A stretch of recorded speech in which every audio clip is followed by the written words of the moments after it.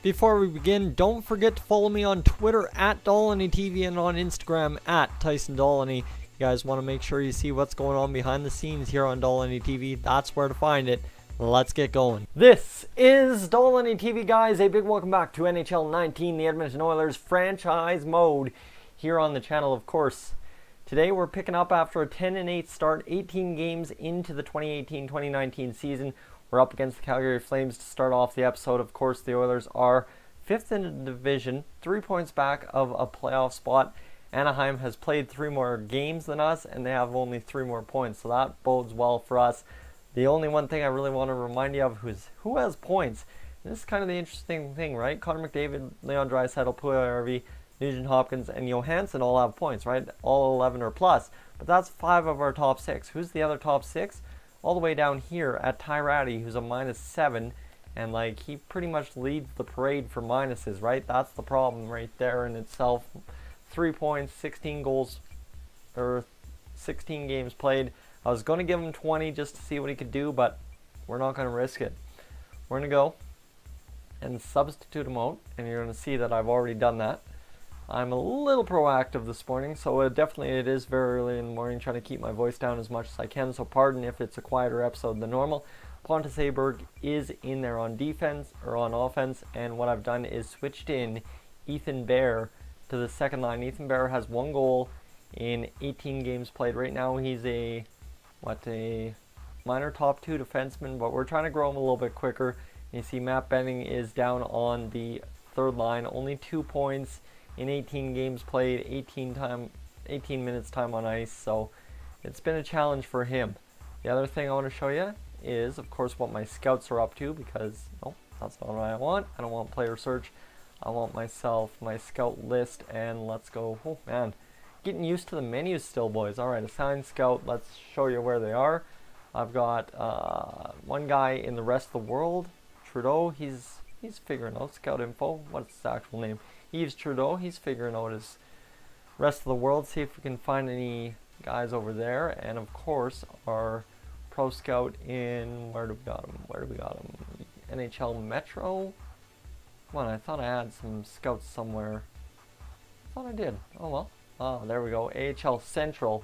So I don't have scouts in the NHL right now, but I have an AHL Central scout scouting Philip Zadina and Jay Berggren from the Detroit Red Wings. Trying to think out if I can make a deal or not. We're gonna go select scout team lines, scout Pacific players, and see what we can do for them. Chicago Wolves, Manitoba, Milwaukee, and we'll confirm the assignments for LaBelle and see if he can get it going for us. We'll go scout this goalie here, and you see I'm just gonna try and find myself some goalies. That's the big thing, right? I want to build up the goalie depth. Svoda. Let's go right to the goalies tab and see if we can find anyone. Svoda and Klukik. Let's see what we got going on there and see if we can find someone. It's a big challenge, right? That's the fog of war, so that's the first time you guys have seen me use it. Well, there you go. I'm still learning. So let's get into the simulation and see what we can do against the Calgary Flames, Vegas Golden Knights, and then the San Jose Sharks, who do not have Erik Karlsson in this franchise mode, which is very unfortunate. That would really make things dynamic now, wouldn't it? Against Calgary, need a big victory. I've reviewed this draft class briefly. In general, I feel it will be a good year for rookies. Good. Glad to hear. 3-2 OT win, 3-1 loss, and then San Jose's got to deliver good news. We win in a shootout, so I'll take that. And against Anaheim, big one here. Leon Draisaitl has been injured until December 3rd. Got to edit lines manually and get ourselves in a centerman who can play in place. So I guess Kara's got to take over at the center position, and that means Scotty Upshall will come into the line, and we'll see what he can do for us. As extras, what do we have messed up with the extras? 3-on-3, of course we do. So there we go. Let's go get ourselves Scotty Upshall in there. See what he can do. Right, I'd give the shot to RATTIE to come back in the lineup, but I'm just not ready with RATTIE, of course, having that poor performance to start the year.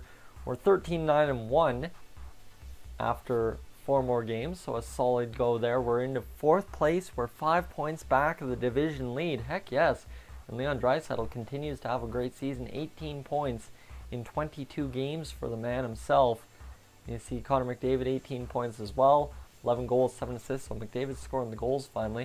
And then you've got Puljujarvi with 13, Strome with 13, and Johansson with 13. So Johansson's starting to struggle, and Nugent Hopkins is starting to rise. So I think you got to make the switch, right?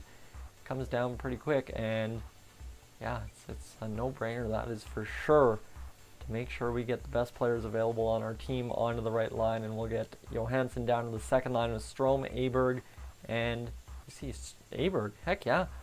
It took him 5 games to get 3 points, where it took RATTIE 16. Had to do the math. All right, let's get ourselves some more Western Conference opponents here. Still feels weird to touch my face without the beard, let me tell you that much. And we'll go through Dallas, LA. What's Dallas going to hold for us? We win 3-2. Yes, good.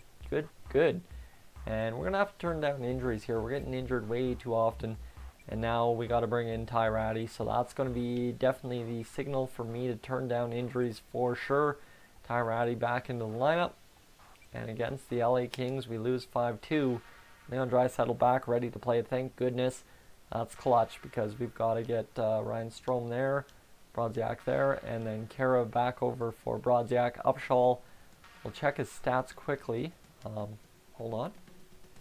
1 goal, 2 assists, 5 games played. See, everybody else can get points in games. That's the big thing, right? Man, it's been a rough time for RATTIE, and you see he's still got that 1 goal and 2 assists, so let's stop the simulation as soon as we can. We'll finish it right now before we head into Vegas. We lose 2-0 there. Wish I could have stopped that a little bit sooner, eh? That would have been nice. Connor McDavid 19 points, Leon Draisaitl of course in there right behind him at 18, so we'll see what he can do.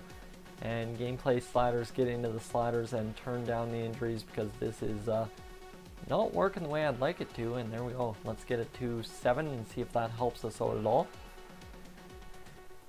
That's a few too many injuries. Like 1 a month is about what I like to average for franchise mode. Make it interesting, right? That's what I like. But yeah, it's not good to be injured all the time, and I can't afford that.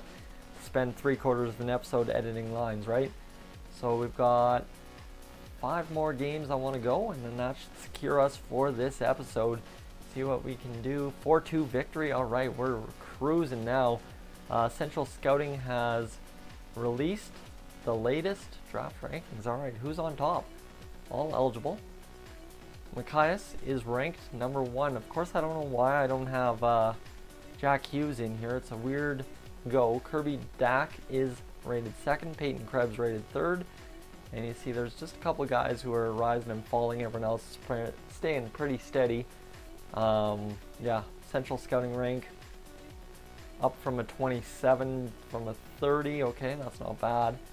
But there's no one that's really jumped up the charts yet. You see 2, 3, 1 kind of spot moves, nothing major. So against St. Louis, we get a 2-1 victory against Minnesota. Come on, we got to clutch this here. 2-1 shootout loss, I'll take it. 5-1 loss to Calgary, that hurts. And 3-0 against Colorado. All right. We're 17-12-2. We need a couple more OT losses. We're 1 point back a second. We're in a good spot here. Leon Draisaitl 24 points in 28 games played. He's starting to put up the numbers now. You see Connor McDavid fell back to 20 points in 31 games. Ryan Nugent-Hopkins 19 points in 31 games. Strome was 17. Puljujarvi was 16. Johansson got some more points on the board. Tobias Reeder 13. And guys are starting to put the puck in the net. That is for sure. Drake Caggiula had 10 and 25. At least RATTIE's put up 2 points in 6 games. I guess that's a plus. And you see Ethan Bear finally up 3 goals. Pontus Aberg still only 2 goals and 1 assist, so he's struggling. And I think the big thing is you got to get Scotty Upshall in there and see what Scotty Upshall can do for us, because I can't afford to have Pontus Aberg only scoring 3 points in 13 games. That's just not going to work. So the lineups continue to be edited as we go along through this season. Pontus Aberg, it's nice while it lasted, but unfortunately, my friend, you are done for the time being. And of course, Drake Caggiula will come in and we'll get him onto the second line and see what that helps with Draisaitl and Johansson. And You know what I'm going to try? I'm going to try Upshall, Draisaitl, and Puljujarvi on the second line. I think that's what I'm thinking there. And the defense, they've been alright, right? That's alright. Clefbaum, 12 points. Larson, 2 points. Larson's been rough. That's a really rough goal for Adam Larson, for sure. Last thing I'll show you before I peace on out for today's episode is we only got through 13 more games because we had all those injuries. I will show you the player stats for Cam Talbot and Mikko Koskinen. Let's go see what we can find here. Goalies. And Cam Talbot's 15 and 11, a 930 save percentage, 218 goals against average. How about that? Mikko Koskinen, 166 goals against average. The goaltending is not the issue, boys. We are a very good club this year, and we are 2 points back of sole possession of first place. I'm Tyson, this is Dolynny TV. Make sure to hit that subscribe button, leave a like. As always, guys, I will catch you in the next one.